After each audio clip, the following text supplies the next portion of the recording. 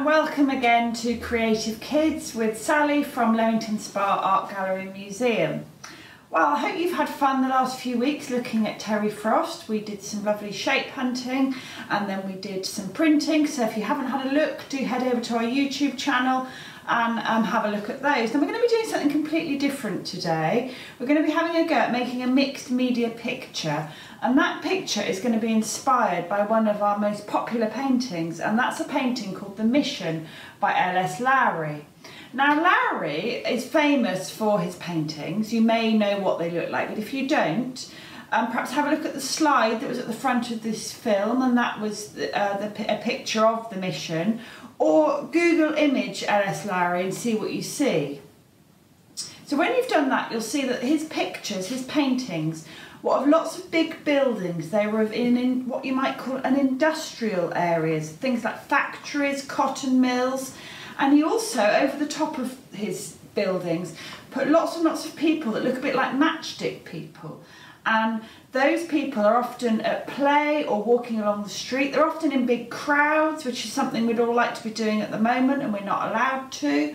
But do have a look at them. Anyway, he used paint, and one very interesting thing about Lowry's paintings was that he used only 5 colours. He used yellow ochre, vermilion, which is red, Prussian blue, black and white. So you can make your pictures out of anything that you can find at home, but I want you to try and limit it to roughly 5 colours. Now it doesn't have to be those colours, but try and choose just a few different things. So I found a little tin of black paint, I found a little tin of white paint, and I have got a little bit of red here, and I've got some pastels which are red and yellow ochre. So I'm going to show you how I started making a mixed media piece. Now, instead of just copying a painting and becoming a good forger, it's nice to be creative and just to use a painting as a starting point, as an inspiration for making something new.